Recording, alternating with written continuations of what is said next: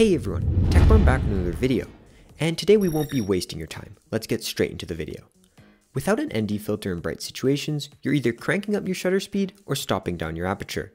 Now, if you want to be wide open while maintaining the proper shutter speeds for your frame rate, you need sunglasses for your camera, which is pretty much an ND filter.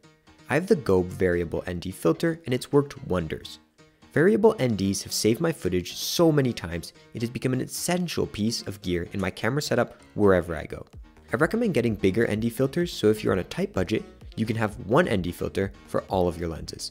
I got a 58mm version, so it can not only fit natively on my kit lens, but also on my 46mm diameter 25mm f1.8 7 Artesian lens fitted with a thread adapter.